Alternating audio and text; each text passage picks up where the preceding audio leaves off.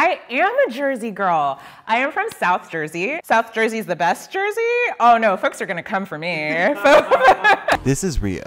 I am director of Nurture NJ. So I have a unique path to the First Lady's office. So I was working as a doula. As a doula, I would actually go out, meet with families, help them with their birth plan. I would be there for the labor and delivery of the baby, coach them a little bit, and I'd do a postpartum visit after, just to make sure that they're settling in okay. And I worked as a doula while I was completing my nursing education.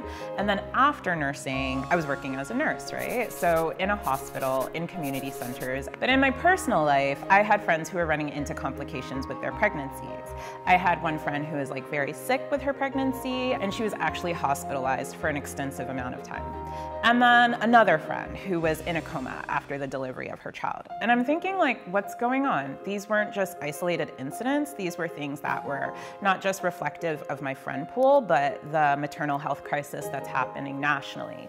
So I started to think, how could I reach more families? I want to leverage all my doula skills, all my nursing skills, all my public health skills, and put it all together. And that's how I arrived at Nurture NJ. So we want New Jersey to be the #1 state in our country to give birth to your baby and raise your family.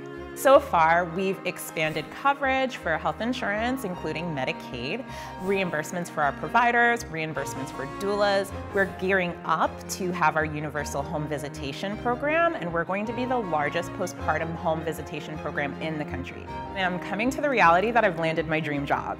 I am so happy to be here. I can't think of a better job. I'm putting together all my public health skills and meeting with families, and there's nothing I would rather be doing. I'm so happy to be here.